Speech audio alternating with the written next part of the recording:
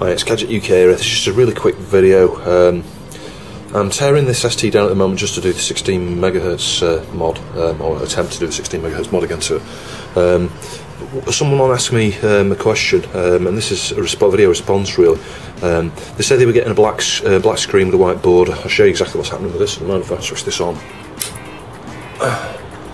I'm assuming that's exactly what you're seeing, where it's getting the white border there and a black screen.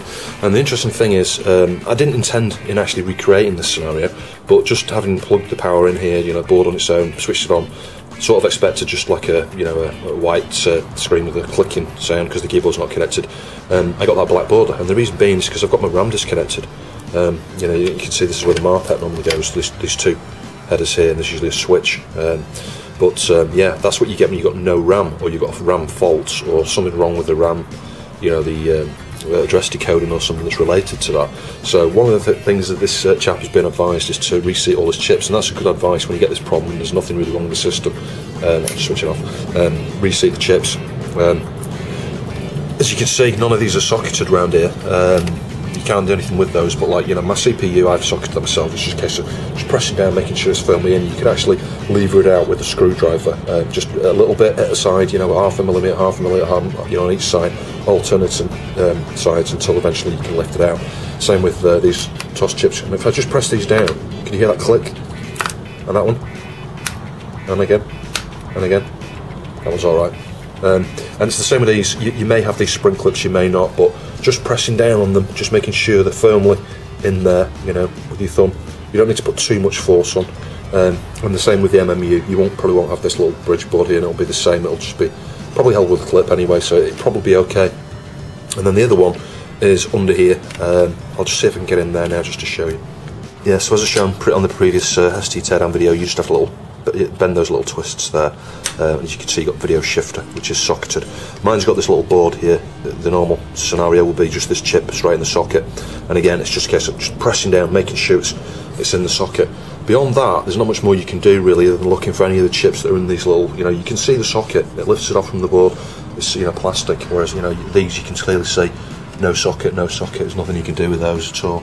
So it's going to be similar in your ST. If that doesn't work, then you're looking at, see if I can get this out without electrocuting myself. Just get the power. Yeah, if that doesn't solve it, you're looking probably at a faulty RAM chip. It could be the glue chip, it could be the MMU chip. The glue chip's more commonly faulty than the MMU. But you can actually physically reseat these. Maybe giving up at that stage is not the right thing to do. If you press them all down and it's still not made a difference, you need to get a PLCC extractor. And in order to use that, I don't really want to demonstrate it now because there's a bit of risk. You can scratch the chip and damage the chip and all the rest of it. But these little metal clips, they clip off. If you bend it one side, you'll be able to get it off. And then you'll have a couple of holes in the very corners at the top of the chip, and you can get a PLCC extractor, and it's just like a pair of pinchers really. You just stick them in the holes and squeeze it, and very, very carefully prise the thing out while you hold it. And it can be a bit challenging to do that, but eventually you'll get it out, and then you can just put it back in. Make sure you get it the right way around. There's a notch on these that shows where pin 1 is. I can't see it now on that one. Yeah, you can do that just to reseat them. And it's the same, like I say, as these chips. You don't just pressing them down doesn't work. You could actually lift them out, lever them out gradually with a screwdriver, and then push them back in. But make sure you don't bend the pins and you get the chip the right way around. Yeah, other than that, like I say, you're probably looking at faulty RAM. Not much you can do about that really. You could try the piggyback, as I mentioned in my ST teardown video. You could try the piggyback approach. Get one of these RAM chips, piggyback it on there, see if the thing powers up with its, piggybacks on there, as long as it's making a good physical connection. If that works and your problem's gone, you've probably found the faulty chip, so you could, like I say, desolder that, put a socket on there, stick a new one in. I should have done this while I had the ST apart, really, just to show you. But and I did describe it. But these dip chips like this, where you have got the pins down the side and the socket, yeah, it's just a case of, like I say, just get it in between the socket and the chip, Sometimes you might need a finer screwdriver than that, and just gradually just lever it a little bit, and then lever the other side a little bit. You know, and this is the key. If you're going to use a screwdriver rather than a proper extraction tool, just do it a little bit at a time. You know, sort of half a millimetre. So I swap hands, it's a bit easier with it now. And sometimes you've got to use, it depends which side, you've got to alternate sides. Try and do it in the middle, you won't always get perfect leverage. As you can see, it's stuck in this corner here a bit. So it's a case of you know, just levering that side on its own. Just make sure you support the rest of the chip while you lever it. There we go. Final step, just to get that side out. So it's not easy with one hand. So you do it with two hands, you can support it where it needs support. There we go. That's there now. And you can see the pins are all nice and straight there. And that's the key, is to not bend the pins. And whenever you take these out, you can see there's a notch there, and there's a notch marked on the board there. Sometimes it's marked in the socket. So you've got to make sure you put it back in the same way. And just make sure you've got all your pins. When you do these dip ones, the best way to do it is to align, you can see that, line one side first, so all the pins are definitely in there, you know, visually inspect it, then check the other side, and sort of, you know, putting a bit of pressure onto the opposite opposing side. Just make sure that all the pins are in there like that, they're all lined up, you know, double check it, and then just press it in, and that's it. And with the PLCC sockets, I mean, you know, that's the same sort of chip that you'll see in those. Sorry, that's the same sort of chip you'll see in those the square sockets, the PLCC ones, the MMU and the GLU.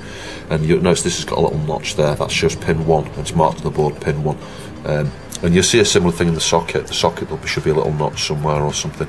And you often find that these have got like a little bend on one side. I think that's on this corner here, and the socket will only have a little, you know, the little sliced off bit corner there to accommodate that. So you can only put it in one way correctly. Just make sure you've got it the right way before you start to, you know, push it back into the socket. I'll just show you the PLCC extractor tool. This is a PLCC extractor tool. As you can see, if I just squeeze this, you'll see, if you watch the end of the pincers, see how they sort of pull in towards, you know, up towards the thing. These are cheap ones. It pays to get a good set of these if you're going to get some, you know, these were like, I don't know, £2 or £1 or something. They're just not very well made. You can see if there's, you know, put them next to each other like that, they're not very well aligned, they're not sort of centre, and it's just cheap plastic with some cheap steel or whatever there. But the way this would work, you imagine you pop the socket around that chip. This one's just soldered strand board, but if you look at the ST MMU and GLU, where you've got a socket that surrounds that, you'll find there are a couple of little gaps. There'll be a gap probably in this corner here and a gap in that corner there.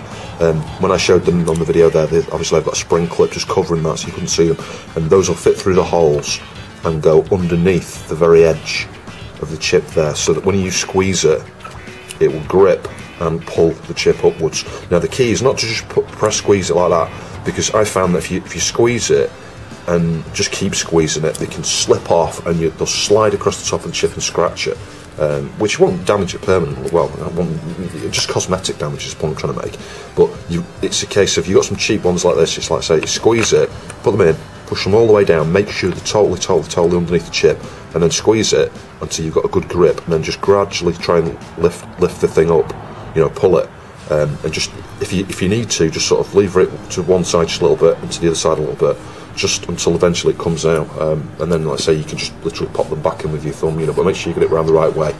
I honestly do not like using these cheap PLCC extractors. And you can get a similar thing for the dip. You can get what's called a dip extractor, and it's very similar to this. And again, you would just stick it like that and squeeze it and lift the chip. But I don't like using a dip extractor, and I'll tell you why. It's not so bad on a small chip, you know, you've got a chip like that, maybe it's, you know, well, I don't know, something like that perhaps. But when you've got these larger dip chips here, you imagine, you know, you've got some sort of contraption like this, and you know, you're squeezing it, you know, to grip and stuff, and then try and lift. Will you try and pull in an even distributed way so that you're pulling directly up and not to one side or the other? When you've got a wide chip like that, it's not easy. You've got more chance of damaging the pins and things, and it pulling one way or the other. and you need quite a lot of force as well. It's like, I don't know, I still think, I'm still a believer that the best way to get these dip chips out is with you know, a screwdriver, and just do it a tiny bit each side, you know, micro, you know, lift it out basically on each side. But don't do what some people, I've seen people doing, is where you stick a screwdriver on one side and lift it up by about 30 degrees, so that, you know, this chip's like up at that angle, because, you know, where these pins here will just be like bent to, you know, beyond all recognition, and that's not what you want to do. That's why I say just do it in small increments, you know, half a millimetre each side. So what I'm doing here at the moment is trying to find a 16 MHz clock on the actual board itself. My original approach was, just get it, so I can show you.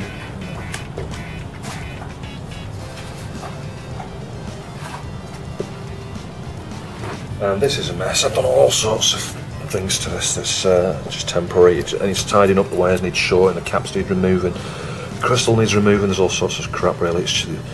It's you know, this is the prototype 16 MHz mod that I've been working on. That 16 MHz crystal is the problem there, because, and I thought about this from day one. I wasn't really sure whether there would be a problem or not, but I think it's not synchronised with the original 8 MHz and any of the clocks that are on that board, on the main board for that matter.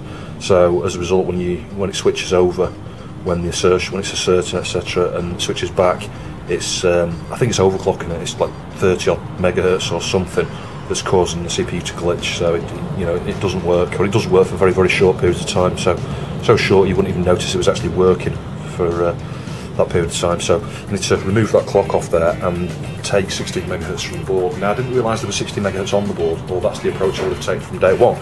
But after having you know, asked some questions and things and searched around, Exxon, nice guy on the Atari forums, has helped me work out where to look for a 16 MHz clock. So he mentioned the shifter chip, and I found that pin there, second from the end, there's, I don't know if it's a 40 pin, it's going to be pin 39, isn't it? Yeah, that's 16 MHz, I think. I'll show you, if we just look at the scope. What I'll do to start with, I'll just show you the 8 MHz clock. So that's the normal clock pin going to the CPU, and you'll notice we've got, it's not particularly well formed wave that, it's probably a combination of the probe and haven't calibrated it. You know, this little trim pot there that probably needs twisting to get some you know, better shape to that signal. But anyway, as you can see, so 8 MHz, we've got one division per cycle there. And if I just jump onto the other pin, which is, I think this is from 16 MHz. Yeah, I think that's looking like 16 MHz. You've got roughly, you've got 2 cycles there within one each square. So that's the 16 MHz clock as far as I can see. The amplitude's very similar as well. We've got 2 blocks. Let's just check that one again. Yeah, so that's okay. I'm going to give that a try with that pin 39. See how I get on.